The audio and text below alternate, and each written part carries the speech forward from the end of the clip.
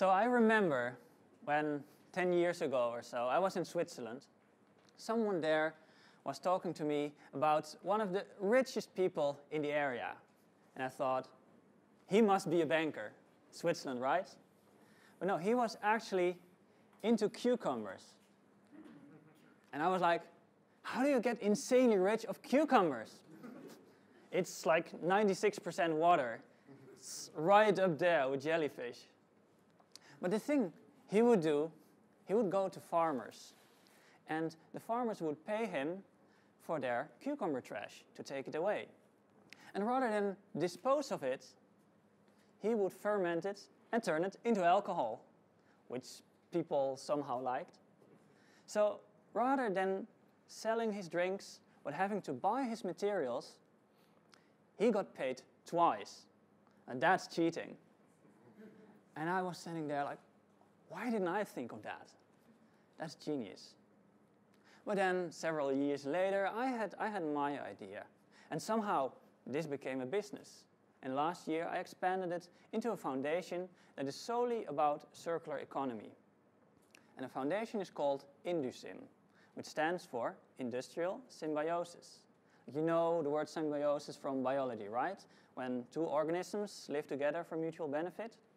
Well, if one company takes the waste of another and makes a product out of that, that's industrial symbiosis. And, well, for instance, if a company cuts small pieces of metal from a large metal sheet, it's completely logical for the company to then do away with the sheet and maybe melt it. But another company can make park benches from it, or tables. I've seen them. They're actually really nice because of this gap pattern that is in the sheets. There's just one problem, though, with this industrial symbiosis. Because all these entrepreneurs, they know a lot about their own company, but they have no idea about what the other company does. So they can sometimes literally have gold in their hands and think it is trash, because they have no idea what the other company could do with it. So for that, we have developed a platform, some kind of marktplaats for materials, where a company can list what goes into their company and what goes out of their company, and an algorithm then finds matches in this database. And then they start talking to each other, and we try to find a product out of that.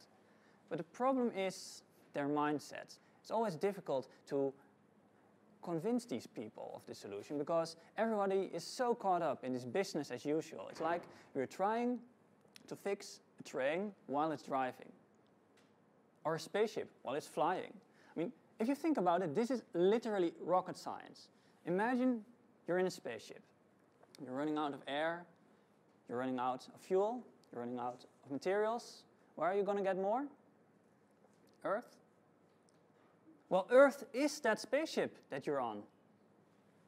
So we need to do something about this. And we've been looking at our energy problem, right? If you want to be more sustainable, you put some solar panels on the roof. Maybe you change your lights for LED lights. You buy a heat pump. And everyone can do that. But with circular economy, it's a little bit different. Because one guy, he finds out how to make cucumber booze. But what if you make kitchen sinks? You can't follow his example. Everyone is a pioneer in this transition. And that's why we have to change almost everything. Like the way we make something, the way we use something, even what it means to own something. Like items that are being produced to break down soon so that you would buy a new one, they're being replaced now by items that last longer so that it can be rented out longer. And we are moving away from this competitive kind of economy where the consumers want to have like the cheapest deal and where a company wants to compete and take advantage.